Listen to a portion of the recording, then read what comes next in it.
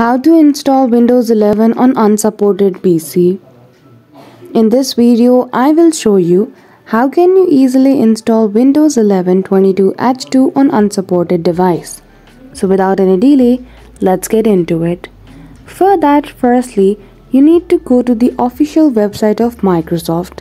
After that, log in with your account details, and then now you need to choose the edition of Windows 11 which you want to download in your device. After you have chosen the edition, what you need to do is, before you start downloading Windows 11, you need to open command prompt. There you need to copy the link of the source of the Windows 11 download file. Simply go to the folder and then go to source in Windows 11 file.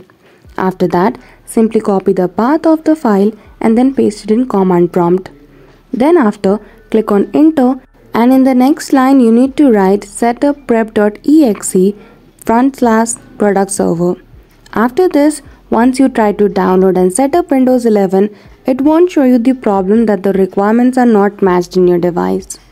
So that's it. That is how easily you can install Windows 11 24H2 on unsupported device. So I hope you found this video helpful. If you did, don't forget to give it a thumbs up and subscribe to our channel for such tutorial. Thank you for watching till the end.